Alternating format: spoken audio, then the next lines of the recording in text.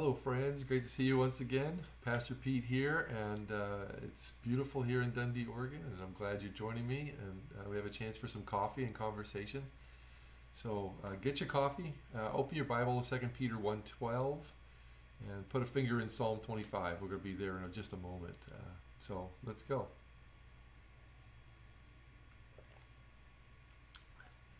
Sometimes I get asked a question that's not just about what does this mean from the Bible. I'm having those conversations a lot. That's a big part of what Coffee with Pete is how do we take a look at God's Word and understand it and apply it to our lives. But sometimes I get asked, Terry and I have been asked the questions recently, like how did we meet? Why did we move to Dundee? Things like that. And I got asked a question the other day, like, why Coffee with Pete? You're doing it all the time. And it's true, I love to do it. I'm having coffee with people 4, 5, 6 times a week. Coffee's just the gathering. It's the time with people that really matters. But I thought I'd boil it down. And this is what I did with these scriptures. This is really kind of some of the describing the motivational and the purposefulness of this. In this second letter that Peter wrote to the churches that he was guiding, he says this thing in verse 12 of the 2 Peter 1 verse 12. He says, I intend always to remind you of these qualities, though you know them and are established in the truth that you have.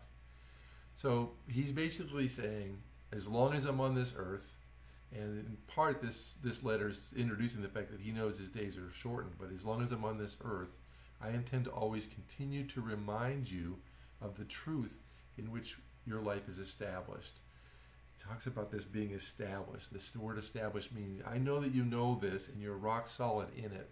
It's a firm foundation for your life. I know you know, but I also know we all need and we all benefit from being reminded. So I'm just going to keep reminding you.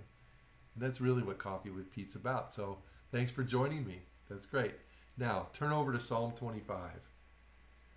Psalm 25 verses 8 through 10 is what I want to remind you of today. This is very simple, but I want to remind you about this.